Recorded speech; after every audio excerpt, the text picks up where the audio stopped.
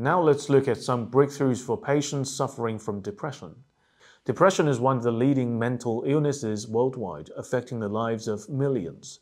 New research by Chinese scientists hold promise for improving the treatment experience for patients suffering from treatment-resistant depression. On November 6, a Chinese research team published their findings in Nature, uncovering the shared mechanism behind rapid and strong antidepressant effect of ketamine and electroconvulsive therapy, or ECT, the adenosine signaling pathway.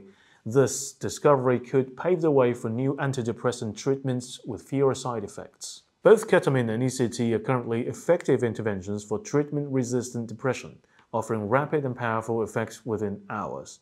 However, the exact mechanisms behind these therapies remain unclear, and they come with side effects like hallucinations, cognitive damage, and memory decline, making them risky for patients and preventing wide application.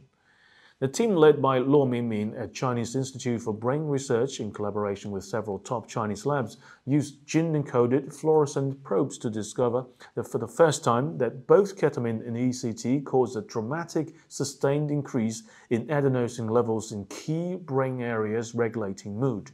They also found that when adenosine receptors in the brain were turned off for antidepressant effects of both therapies completely disappeared.